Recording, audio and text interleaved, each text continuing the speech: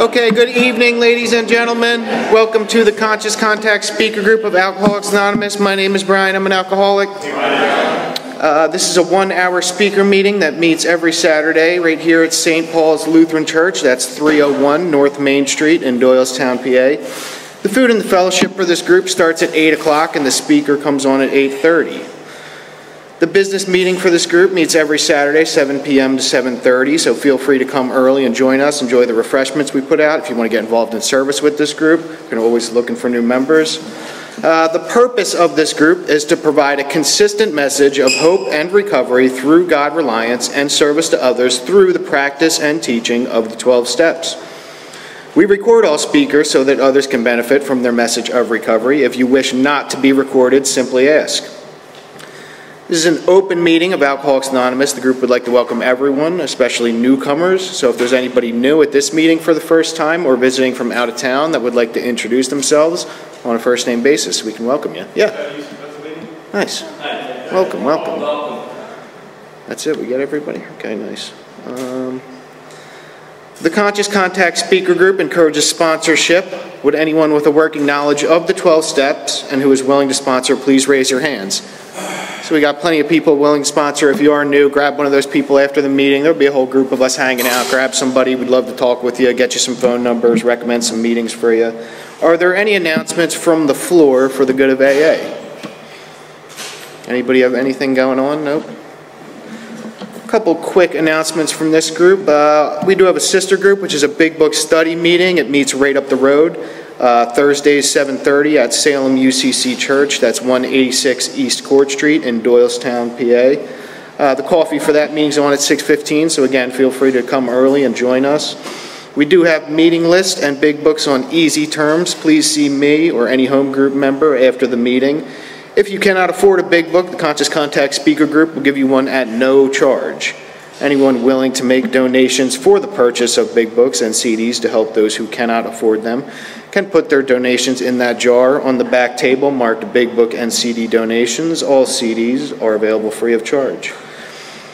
Please subscribe to our YouTube channel. We have a YouTube channel. It's up over 400,000 views now.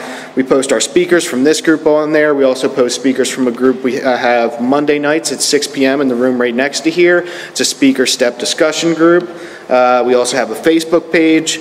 We post our happenings, obviously the upcoming speakers we have, any events, anniversary celebrations, workshops, as well as other groups in the area. We'll post things they have going on. So a good resource to have if you want to stay tied in with happenings and AA throughout the area.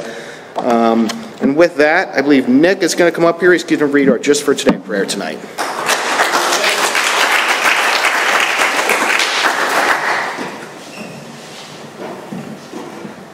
My name's Nick. I'm an alcoholic. Amen. Welcome home.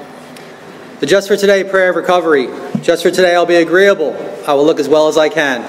Dress becomingly. Talk low. Act courteously. Criticize not one bit. Not find fault with anything, and not trying to improve or regulate anybody except myself. And now with that, I have Paul to come up and read. I'm sorry, Will to come up and read the preamble.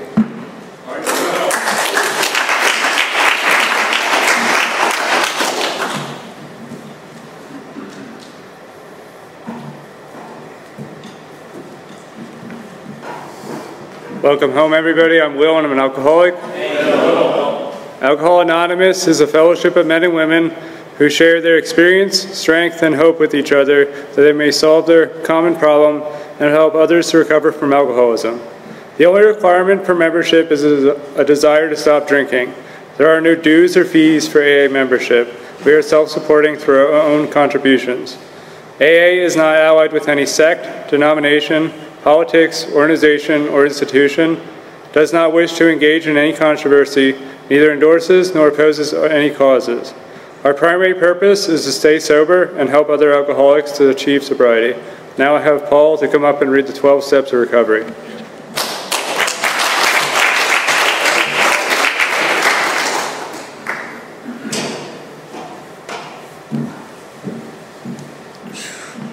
Good evening, everybody. My name is Paul, and I'm an alcoholic. Welcome home. These are the AA 12 steps of recovery. 1, we admitted we were powerless over alcohol. that our lives had become unmanageable. 2, came to believe that a power greater than ourselves could restore us to sanity. 3, made a decision to turn our will and our lives over to the care of God as we understood Him. 4, made a searching and fearless moral inventory of ourselves. 5, admitted to God, to ourselves, and to another human being the exact nature of our wrongs. 6, were entirely ready to have God remove all these defects of character. 7, humbly asked Him to remove our shortcomings. 8, made a list of all persons we had harmed and became willing to make amends to them all. 9, made direct amends to such people wherever possible, except when to do so would injure them or others. 10, continued to take personal inventory, and when we were wrong, promptly admitted it. 11, sought through prayer and meditation to improve our conscious contact with God as we understood Him, praying only for knowledge of His will for us and the power to carry that out. 12, having had a spiritual awakening as a result of these steps, we tried to carry this message to alcoholics and to practice these principles in all our affairs. And I have Brian coming back up.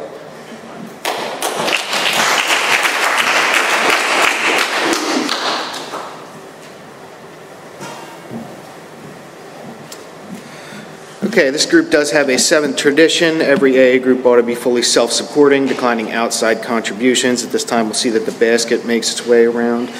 There are no dues or fees for AA membership, but we do have expenses, and your contributions do help us to cover the cost of food, rent, big books, workshops, and etc., so we do appreciate it. There's absolutely no smoking on the church property. It's the church's policy. We have a good working relationship with the church. Very lucky to be able to hold our meeting here, and they really just ask that we keep the premise clean, so be considerate of that as you're coming and going from the meeting.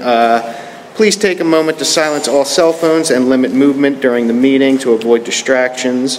And now to introduce our speaker for tonight, a good friend of the Conscious Contact Speaker Group, on loan to us from the Working with Others group. She came all the way from Virginia to be with us here tonight. Please help me welcome Mary.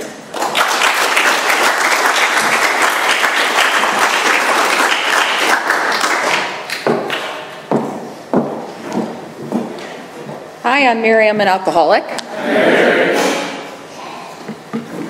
As a result of the grace of God, the 12 steps, the 12 traditions, strong sponsorship, and an awesome home group, I haven't found it necessary to take a drink since March 30th of 2018, and for that, I'm truly grateful. This is the last time I spoke in this area. I wasn't up this high, so for someone who, like, all my life, I was always convinced anytime I walked into a room that everyone was looking at me and everyone was talking about me. So I was always so nervous anytime I would go into a place, and when I speak, it's overwhelming because everybody really is looking at me, so it just kind of freaks me out. But then I remind myself that it's not about me, and it's about something greater than me. My painful, dark past is my greatest asset, and that's all I focus on. So to go back, I didn't have a bad childhood at all. I was born in upstate New York in a place called Doylestown, and it was very small, kind of like a resort area. I had 2 sisters and a brother, and my sisters were beautiful and popular, and my brother was a football player, and all the girls liked him, and then there was me. And I think the predominant theme throughout my life has been nothing is enough. Nothing in my life was enough, and I was not enough. And nobody ever told me that. That's just how I felt. My family was very religious. My mother was going to be a nun, and my dad was going to be a priest. And they met at a wedding. My mother decided she wasn't going to be a nun when they told her she couldn't drive a car and smoke cigarettes. She said, "I'm not doing it." And so they met at a wedding. My mom drank too much, threw up on my dad, and then it was love at first sight. Many years later, I came along, so it's like I started off from that. So, but all my childhood, I can remember hearing all about God. You know, it was always God this, God that, and my father would walk to church every day. And, you know, in my mind, it's like I wished that I really believed in all that. You know, it's like I wanted to. I thought it was a really good idea, but in my mind, I thought that it was something that people fabricated to try to have a reason for their existence. And I truly didn't feel like I needed one. So I kind of, you know, just went by the seat of my pants. I was definitely, for someone who thought that they weren't enough, along the same token, I thought that I was destined for something big. Something big, something great. I didn't quite know what it was. So it's like I really was, you know, self-will run riot from, you know, conception. So in school, I can remember the first time I ever drank, it was, I think I was around 8. I was at my grandmother's 80th birthday party. And I was born in an Irish Catholic family, so drinking was kind of normal for us. But I could always take a sip, that wasn't a big deal. But on this particular occasion, I decided I was going to make my own. So it was a hot day, there was a carport, you know, in the back there was a pool. So I would go in and there were these things that were like brandy slush. It was like this like icy stuff, and they put like ginger ale on top of it, and it looked phenomenal, and I made my own. And I can remember that for the first time in my life, my brain was quiet. Because it's like, all throughout my life, like I told you, I walk in a room, it doesn't matter what it is, it's like my brain is going a million miles a minute saying, they're looking at you, they're talking about you, you know, do you look okay? And it's like for the first time in my life, everything was just quiet, and I felt like, I no longer felt like I was less than everybody in there, but I felt almost as if I was better. I felt like I was the center of the crowd. Everyone wanted to be me, and they were laughing at me, and they thought I was cute, and I had arrived. It was something that I never, ever, ever wanted to live without. And I think my life was trying to manufacture that feeling. I had a friend back at home. Her name was Lisa. And her father was sick, and he could only stay on the first floor of their condo. So, and Lisa's mother had passed, so I would go over to Lisa's house after school, and we would go upstairs or downstairs in the basement, and we would drink.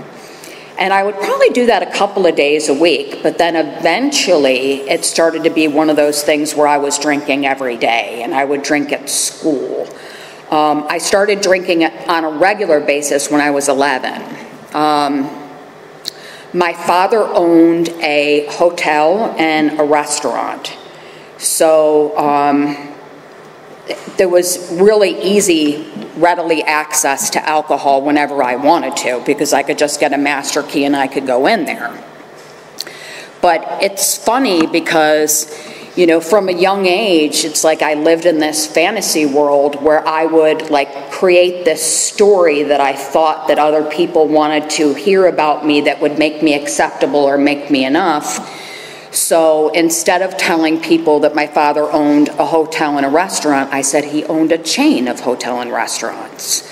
And then I used to take gymnastics lessons, so I told everybody I was training for the Olympics, you know, so it was like all of these fabricated stories to try to create this world that I thought that would make me good enough.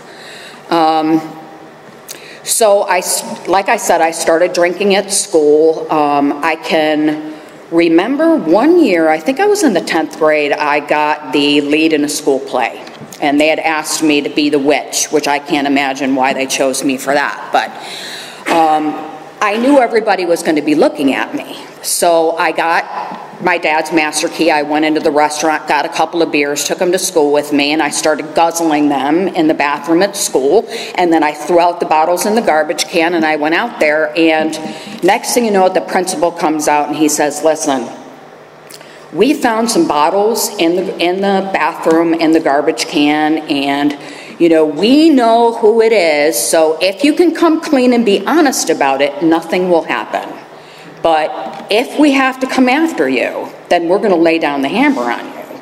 So for me, I never would tell the truth unless it was like for my benefit, you know. So if I'm going to get out easy, I'm definitely going to tell the truth. So I told the truth and got suspended. So my father, he was always my enabler, and my father showed up at the school and he lit them up. What are you teaching this girl? You know, she came, she told you the truth. Like, what are you doing? What are you teaching her? And so what I learned from that was I could manipulate people. You know, especially him, which is definitely something that I'm not proud of. But I drank all the way throughout high school, did well academically, and ended up getting into a pretty good school. The school was known for football. So it was like a lot of tailgaters, you know, drinking like before the games and then passing out, not making it to the game. My senior year, I don't remember 5 minutes of my senior year of college. I don't remember what classes I took, don't remember who was there. The only reason why I know that I graduated was because I have a diploma, but I know absolutely nothing about what happened. So what I did from there was I did what I normally do. And my MO is I'm going to do whatever's easy.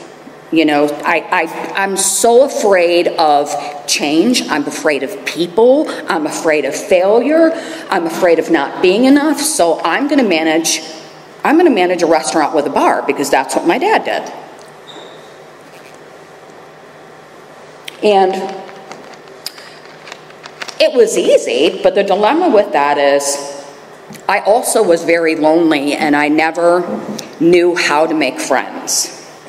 You know, my world was very small. I would find one person, like Lisa, make them my friend, suck the life out of them, and then they would end up not wanting to be my friend anymore, and they would hate me for some reason. I don't know what I did, but they would hate me, and then I would move on to the next person. So here I am, I have no friends, don't know how to make friends, but what I learned was alcohol could be very beneficial with that.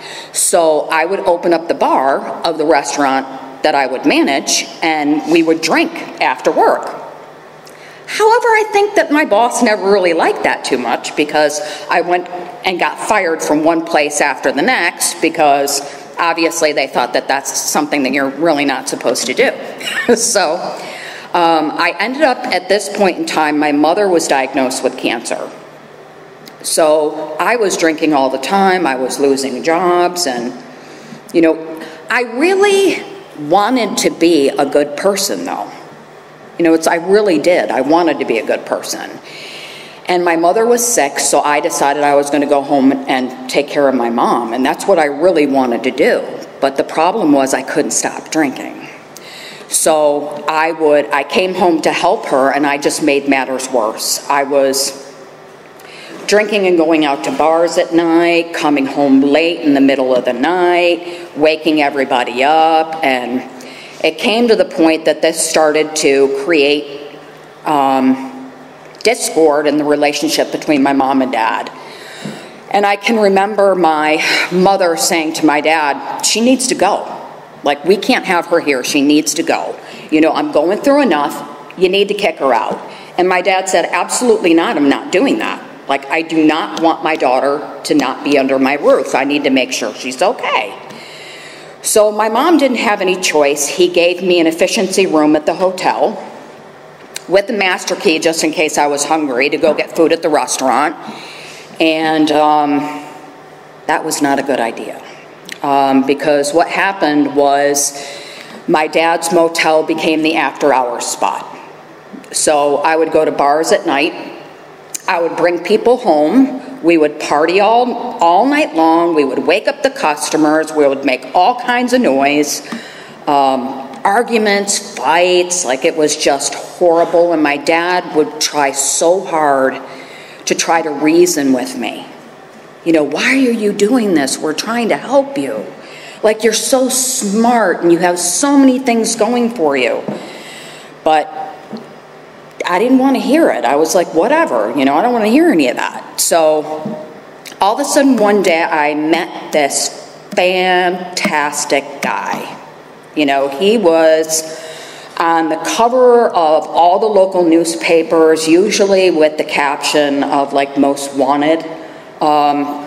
He was nothing like my dad or my brother. Like, both of them were really, clean cut, nice guys, like wearing suits, things like that, but this guy was a hoodlum, lived out in the streets, a derelict, didn't have a job. So of course I said, come and stay with me. You can come and live with me. Bring your friends. As a matter of fact, free room. We don't have anything to pay for. All the alcohol we want. You don't have to worry about anything. So he moved in with me. And that got to be really crazy, because it was like, now it wasn't just the late night after the bar. Now it's like all day long there was havoc going on. So it came to the point that I noticed this pattern with this guy. He would get paid, and then all of a sudden he would disappear. Like 4 days, usually, he would just disappear. I would have no idea where he was. He wouldn't answer any phone calls. And then all of a sudden he'd show up and he wouldn't have any money. Like, not a dollar. And I'm like, what is that? Like, how does that work? We've got a free place to live, food, alcohol, everything we need. Like, what on earth is this guy doing? So I was convinced he had another woman. And I am not going to allow that to happen after all I'm doing for you. So I decided I was going to follow this guy around. And it turned out not to be another woman, but another substance. So in my mind, I remember being like, what could possibly be something that you would spend all your money on and disappear for 4 days? I don't even get that. And also for me, it's from a very young age, because I felt like I was not good enough, it's like I always needed something external to me to make me feel okay. And at this point, it was it was a human power. So it's like, I need this man to make me feel like I'm enough, and I'm going to do anything to make sure I keep this man. So, of course, being a good girlfriend, you want to share your boyfriend's hobbies, right? So I decided I was going to try these hobbies, and Lord, that just brought everything to a totally different level. I decided not to go back to the hotel anymore, because that was an inconvenient thing. It was like, you might only have 2 miles up the street. I don't want to do that. You can miss a lot, in that amount of time. So I'm just going to stay here. And so I moved out into the street. And my life just turned upside down. And then it came to the point where I said, things aren't going well with this guy. It just seems to me like I'm not a priority in his life. So I know what I'm going to do. I'm going to get pregnant. Because if I get pregnant, there's a double whammy here, right? If I get pregnant, this guy won't leave me, because who's going to leave somebody that's having their baby? People don't do that. And then additional to that, I didn't want to be doing these things that I was doing. So I said to myself, if I get pregnant, I can stop. It's going to be the motivation I need to stop. So I think that this is the best idea. Well, that didn't work well either. So, days would go on, and I wasn't eating, I was not sleeping. My daughter, I could feel her in my stomach, and I could feel her convulsing and going through withdrawal. And I would swear, I would cry, I would pound my hand on the table, I would promise her, I would say, I'm not going to do this anymore. I promise you I'm going to stop. And I wanted to stop with everything in me. I just couldn't. A, I didn't know how to, but B, I just couldn't. At this point, it was a necessity. There was nothing that I could do. So I knew that I needed to support myself, because living out in the street and being pregnant, and trying to support, this lifestyle I had to figure out how to support myself. So I met this guy, or a few guys, and they told me that they had a really good deal for me. They said that if I took a diaper bag for a baby that hadn't been born yet, and I would fill it up with some things, and then take the Greyhound bus, they'd take care of me. You know, they'd give me a place to stay, they'd make sure I had something to eat, and they would take care of me. And I said, absolutely. Like, that's the greatest deal ever. I'm going to do that. So I did that for a little while, and then unfortunately one night, I was probably 7.5 months pregnant. And the one thing that I can truly say about my life in active alcoholism is that the reality of life that was in front of me was something that I could never, ever see. You know, it's like I would always have this lie or this notion in my head of what I thought was going on, and I would believe it. And at this particular guy's house, he was a Vietnam vet, he had PTSD, and there were guns all over the house. And I didn't notice it. I just never paid attention to it. I didn't see it. So he didn't like the deal that we had going on, so he pulled out a gun and started shooting me. So he shot me twice in my chest and once in the back of my arm. It was in like the Buffalo area, so it was snowing. It was January and it was just snowing. So I ran outside. I had a cab out there waiting for me, and I collapsed in the snow. Blood like pouring out of me, and I sat there, and it's like I said to myself, you're about to die. You know, you're going to die. So my A game in that moment was, you know what? I asked the cab driver to take me to a very sordid place, because if I was going to die, I was going to die the way I wanted to. And that's exactly what he did. He took me to the most sordid place that he could find, and that's where I stayed. Never once did I consider the baby I was carrying. Never once did I consider my parents who would have to hear about this. You know, I considered absolutely no one. Next thing you know, I wake up in an emergency room, and shortly thereafter I was taken to jail.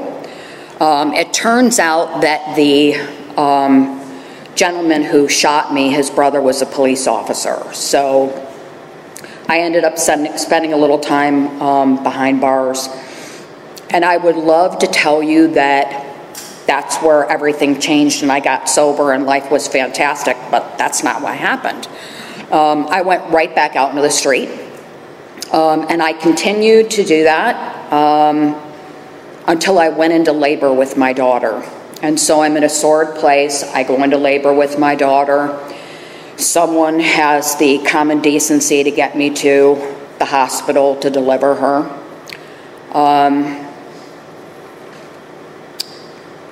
And it's like there's always this gap for me in between my head and my heart. You know, it's like I may know something intellectually, or I may have an understanding of something intellectually, but there's nothing in here. So it's like in my mind, it's like I could see my stomach getting big, you know, but I really had no understanding for the fact that I was having a child until I saw her face. And the minute I saw her face and I looked in her eyes, I said, oh my God, you're a mother. And I have absolutely nothing to offer her. I don't know how to take care of her. I don't know how to take care of me. I don't even know how to live at this point. I was reduced to literally an animal level. Like, what am I going to do with this little human being? Like, I don't even know what to do with this. So I left her in the hospital, and I went out into the street for a day, and then I said, no. I said, you got to do something. So I signed myself into a psych ward, turned my daughter over to child protection, and I went to get sober.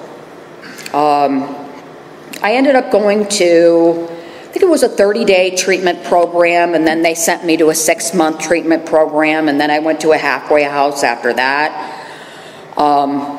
Lived alone until I got my daughter back.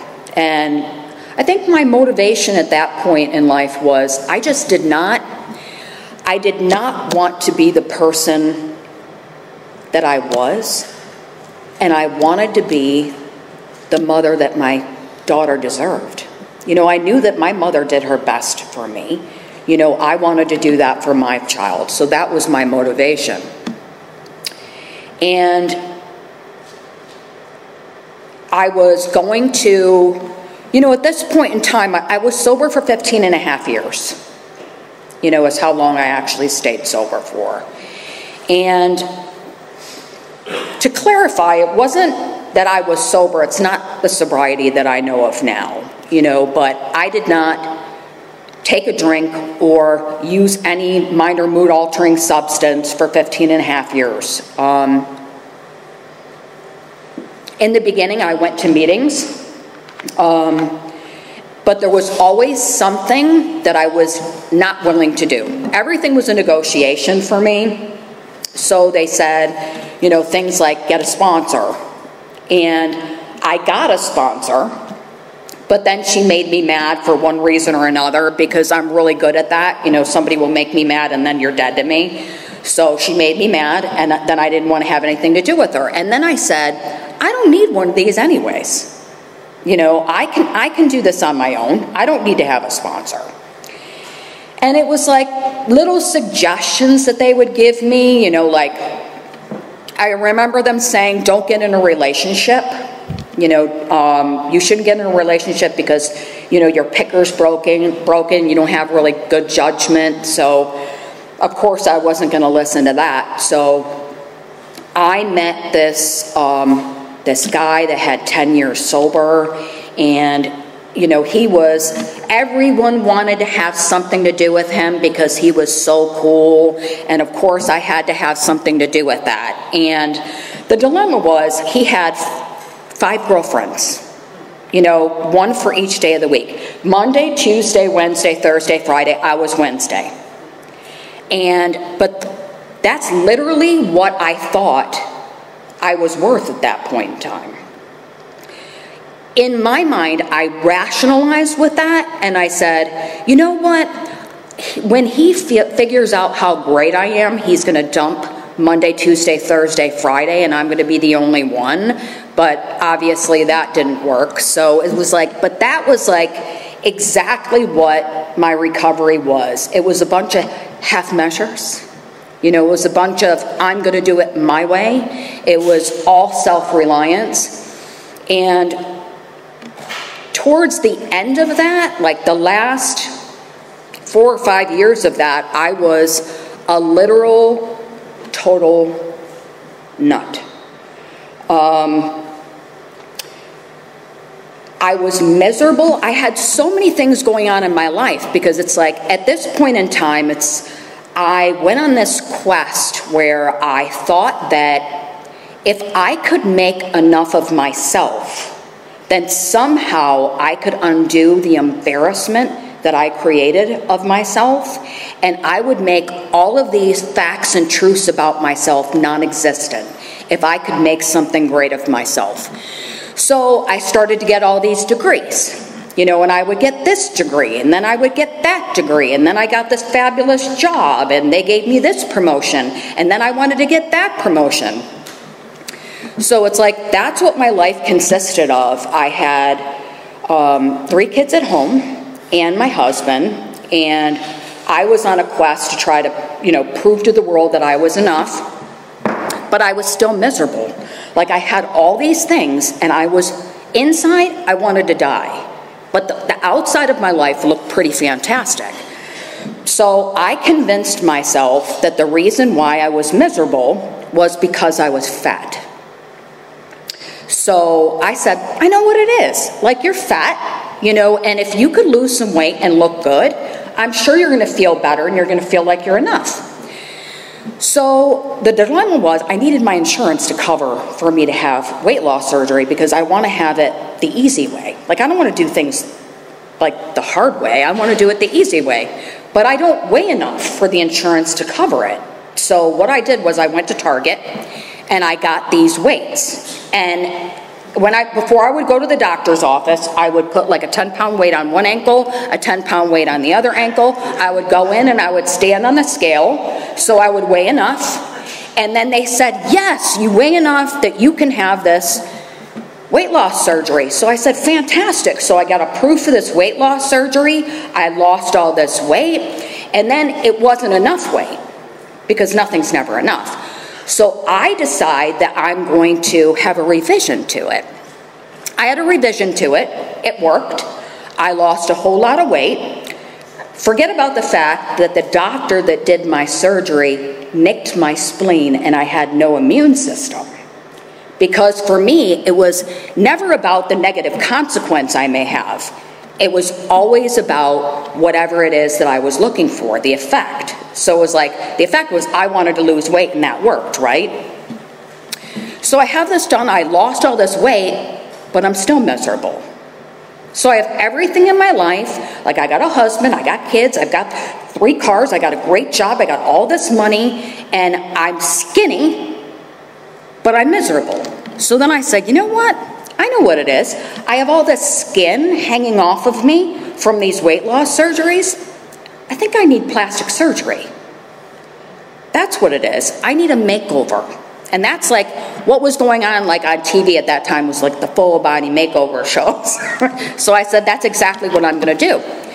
But how did I pick the person that I was going to use to do this full body makeover? I went on the internet, because the reality is, to spend that money on plastic surgery in the United States, that's pretty expensive, but you can get a really good deal in Mexico. And I found a plastic surgeon who could do plastic surgery on me for $9,000, including flight and a stay at the Hampton Inn. And I said, that's exactly what I'm going to do. That made complete and total sense. So I get on a plane, thinking that that makes sense, not knowing a word of Spanish, I might add. I get off in Mexico City. There's this stranger holding up a sign that says Mary Culp. And I'm like, oh, so that's my doctor. I follow him. We can't even speak to each other, don't even speak the same language. He brings me to this like little backyard clinic place that he's going to do my surgery. I remember him telling me, just, him and his wife, take off your clothes. They're like rubbing me down with iodine, laying me on this cart like you would see in MASH, like the show MASH. And 20 some odd hours later, I wake up, totally cut up. But that was my A game. So I get back home, and I'm thinking, I should be happy now, right? Like, no more skin, I'm skinny, I've got all these things in my life, like I've got these degrees that are going to make me enough, I've got this job with this title that's going to make me enough, and I was still miserable. So what now? All of a sudden one day I'm at work, and somebody passed over a martini. And I looked at it and I said, you know what? I think I was making too much of a big deal out of all that stuff. I don't think I'm an alcoholic at all. And I drank it without giving it a second thought. Probably for about, I don't know, maybe 2 or 3 weeks I was able to, just drink on the weekend. But within short order, I was back to drinking every single day. And I ended up leaving my husband and children and moving out into the street. Because that's what I do.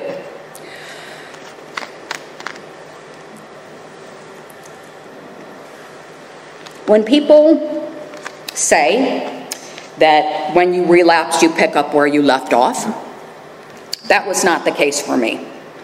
I picked up like I never stopped, with 15 and a half years worth of power underneath me.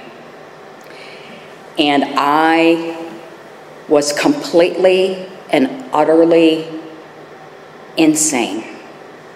And I moved back out into the streets, and I left my kids, and I left my husband, and I left my job. and that's where I lived. It was about, there were probably, there were several times when I was out there that I would really, you know, it got to the point where I would really want help. The only thing is, it's like I couldn't stay in that moment. You know, something bad would happen, and I would say, you know what, I've got to change this, I've got to stop.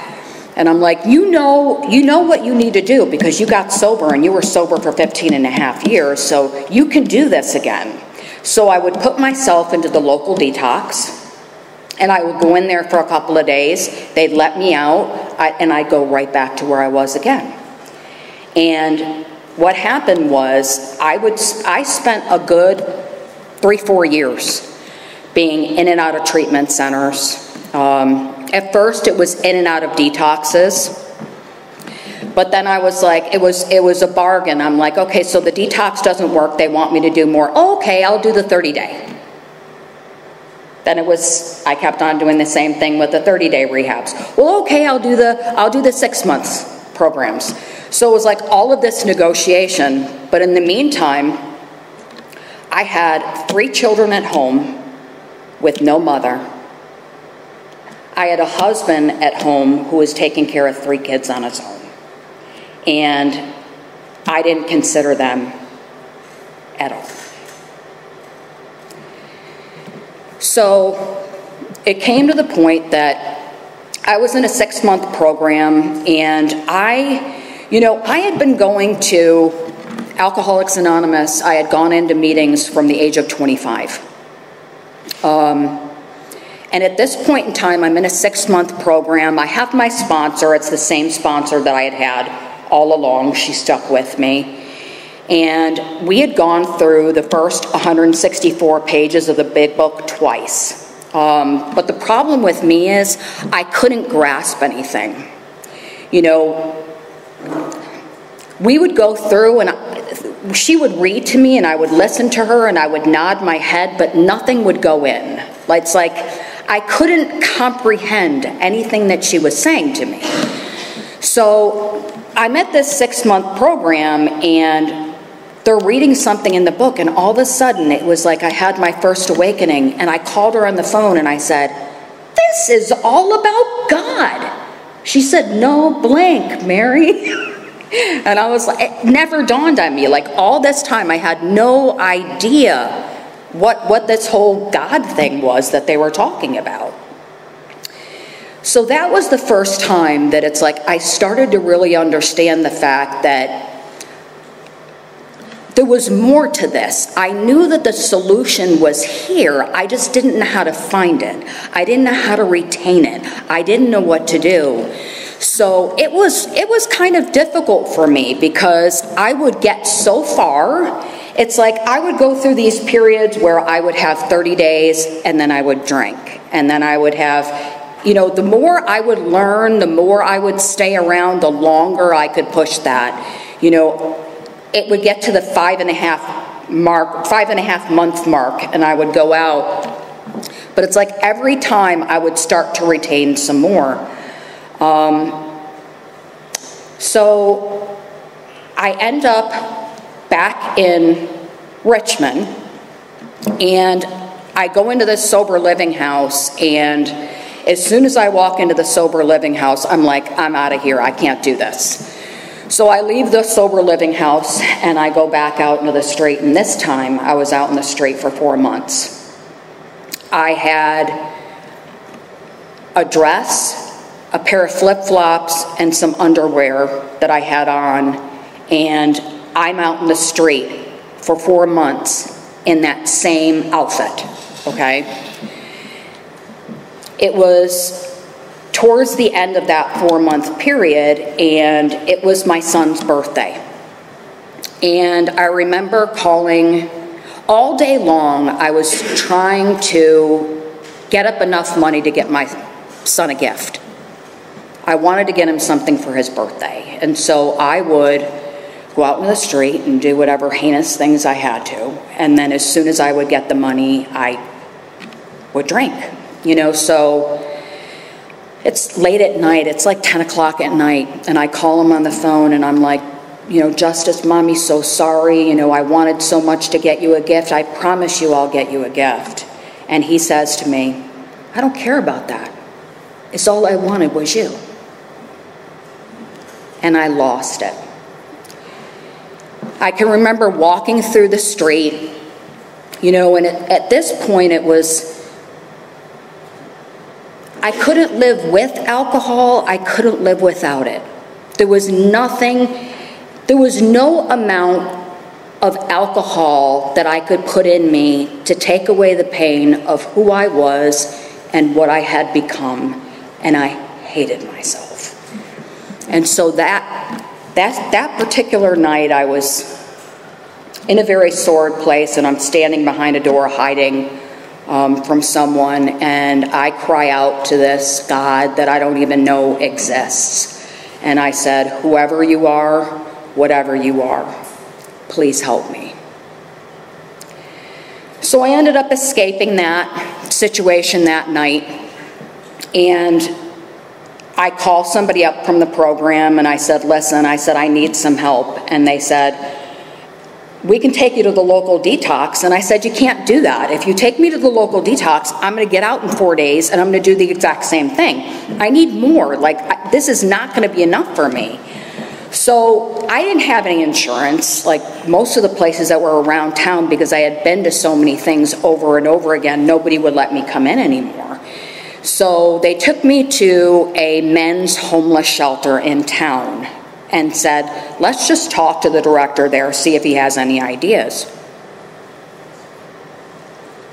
So I go in and I see this director, and he looks at me and he says, do you know that God loves you? And I lost it. The idea that someone could love me, because I certainly didn't. I hated myself and who I had become.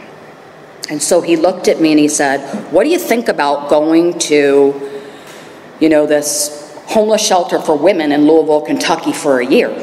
We can get you into this program. I said, I can't leave my husband and my kids for a year. And he's like, are you with them now? And I'm like, no. And he's like, all right then. So he packed me a big lunch. He put me on a Greyhound bus. And I can remember at that point in time, I was really, really delusional. Because somehow, in my mind, I was going to Kentucky, and all I could think about was the Kentucky Derby. So somehow I thought it was like a horse farm, and it was going to be nature, and God, I deserve that. I deserve to be in nature with horses, with everything that I've gone through. So when I got there, it certainly wasn't a horse farm. It was very, very city. But I remember walking up to the building, and as I approach the building, I see this sign above the building that says, welcome to a power greater than yourself. And I looked at that and I was like, wow. When I walked into that building, and I always compare it to this. It was like I was Pigpen from the Peanuts. That character that has the dust cloud whirling all over them. I had been in this homeless shelter for the first time in my life. There was no negotiation about what I was going to do. I was so desperate to become sober that no matter what they said to me, I was going to do it. So I can remember, probably around the 2-month mark, all of a sudden one day, it's like I'm sitting there. There was this woman, she used to talk to herself every night and argue with someone that was not there. And I remember at first really thinking to myself, you don't belong here. It's like, what are you doing in this place? It didn't even dawn on me that I was homeless myself and I had the same dress, pair of underwear and flip-flops. That's all I had to my name. But it's like I always, I'm looking at this woman, and the dust settled, and I said, oh my God, I am just like her. My excuse prior to this was always, I think maybe I'm constitutionally incapable of being honest with myself, and it's not my fault, and I was just born this way. It's not my fault. But for the first time in my life, I'm looking at this woman, and I'm like, there is no excuse, Mary. Like, there is no excuse at all. You have the ability to do this thing. It's like, are you willing to do it or not? And that's what it all comes down to. So I'm going through these steps with this sponsor, and I'm probably around close to 3 months sober. I'm on my 4th step.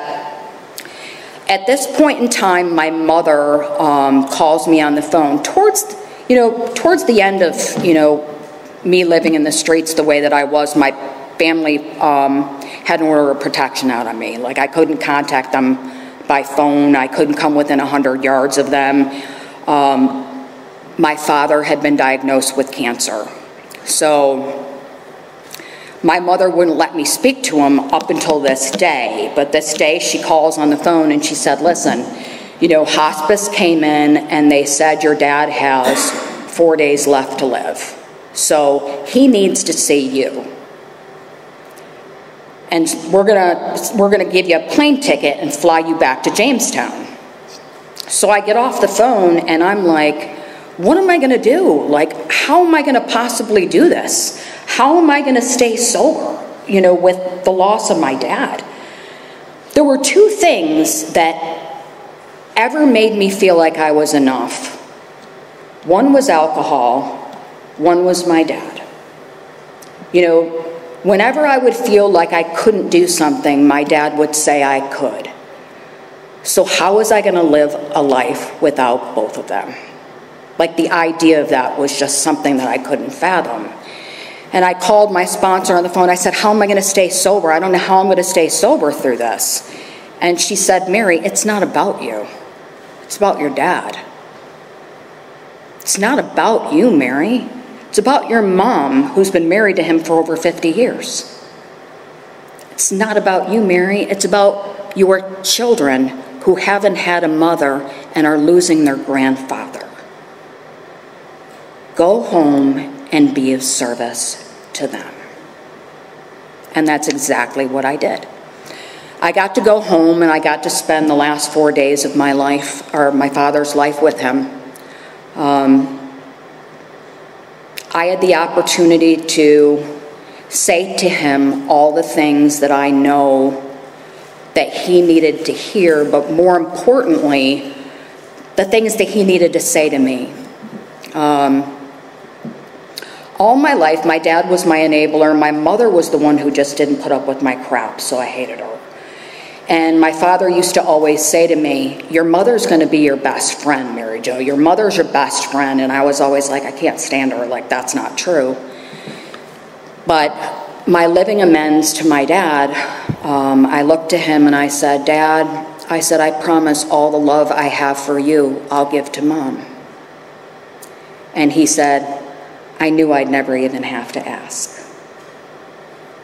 And so my dad passed away. I was holding his hand, and it was just me and him. Alcoholics Anonymous gave me the ability to be there for my father when he needed me the most. This man who took care of me my whole life and who cleaned up after me, I was able to be with him when he needed me the most. And that's a debt that I can never repay. It's interesting, I was so scared at that period of time that I was going to want to drink. Like, what was the pain going to feel like? Was I going to be able to do that without drinking?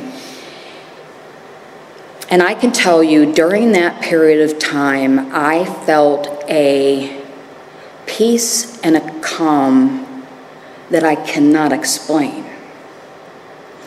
I felt like I had a hedge around me, and I felt the presence of God. I can't explain to you how it happened. I didn't make it happen, but it happened. And no matter what was going on around me, I felt at peace. So when my family saw that I was able to stay sober at that point in time, they said, oh, she's healed, she can go back home, it's a miracle. And I said, no, I'm going back to this homeless shelter and I'm going to complete these steps with my sponsor. That's what I'm going to do. And so I did. At the end of it all, I had to turn myself in. I had some legal charges. But I wanted to do the right thing. And everything was just okay. The one thing that I can say is, when it comes to the steps, I think one of the most profound things for me was when I did the 4th step, because all this period of time in the beginning, when I was doing the half measures, there would always be something that I would leave off the 4th step. And I would leave it off because I couldn't imagine ever telling anybody that about me. Somehow in my mind, I thought that if someone knew that about me, they would never, ever love me or accept me. They would know the truth about me. I was so sick of Mary that I wrote this thing down on my 4th step. And as we're doing it in the 5th, my sponsor looked at me and she said, did you say everything? And I was like, no. And she said, what didn't you say? And I told her what it was. And she said, I bet it made you feel like, and I was like, that's exactly what it made me feel like. And she said, I had a similar experience. And she explained something that was kind of similar. And for the first time in my life, I was able to look at somebody in the eye and really be okay with someone seeing me. All of me. I didn't have to change anything about me. I didn't have to fabricate or tell a lie about who I was. So when I returned back home, it was a lot of things were different. It seemed like when I left, it's I hated everything around me, but I came home and I remember everything just seemed so good. And I remember saying, man, everybody's changed while I've been gone. And my sponsor said, no, you have. And I was like, maybe so. So it's since that period of time, it's there's been ups and downs. One of the things that I know to be true, it's in 2022, I had a stroke. And it was directly related to some of the things I was doing in my body. So when I had this stroke, I lost vision in my eye, in the right portion of my eye. So from here up, I'm blind in this eye, and then this eye here and the bottom portion of this, the muscles are actually stuck in. So the doctor's telling me about this and says, this is the impairment, there's nothing we can do, there's no surgery. First comment Mary makes is, can you tell when you look at me? She said, what do you mean? I said, is there a fog or something on my eyes when you look at me? And she said, no. I said, my eyes aren't pointed in or anything. And she's like, no. I said, oh, fine then. As long as I look okay, I'm going to be okay with that. So what happened at that point in time was, it was there was question, can she go back to work? Is she going to be able to use a computer? I can't drive at night. There's a lot of stipulations, but it was the topic was brought up, I don't know if you can drive. I don't know if you can use a computer. Maybe you shouldn't go to work. Maybe you should go on permanent disability. And as I was sitting there contemplating what that looked like, I realized how much still my life is reliant upon the things that I do and the approval of others. It's when I think about, the spiritual life not being a theory, and how important, I think at that point in time, I really, really dug in seeking my spiritual life. I realized how important, dependence and reliance upon God is. And everything really shifted at that point in time. That's something that it's funny because it's like something that I think would be a horrible thing actually turned out to be the greatest blessing to me at that point in time. Because I've not been the same since that happened. My life is pretty simple. I spend my life really trying to, I have all my children in my life, everybody's great. I can finally go to work and it can just be a job. It's just a job, I don't own the place, you know, I just work there. And that's okay. I spend my life trying to help people. That's what I do.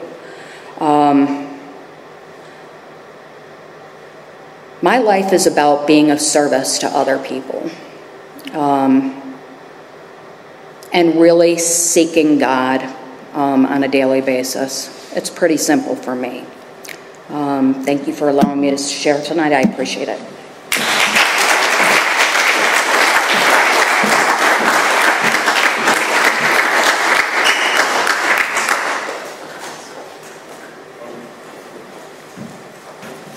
Okay, good evening again, everybody. Brian, alcoholic.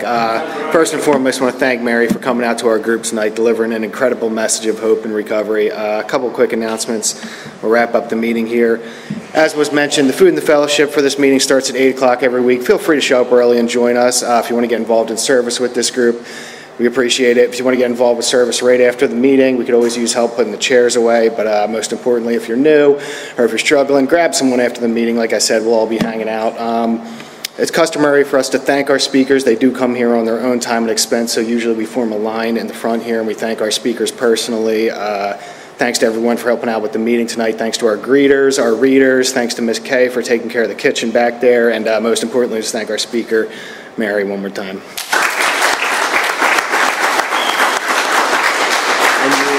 And if you do care to join us, we have a beautiful way of closing. We're going to circle up and we'll close with our Lord's Prayer here.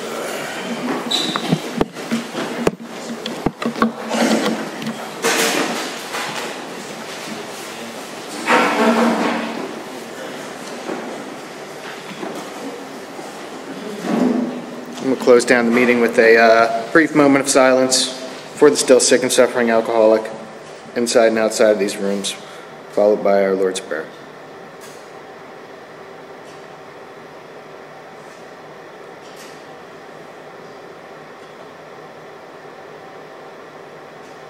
Our Father,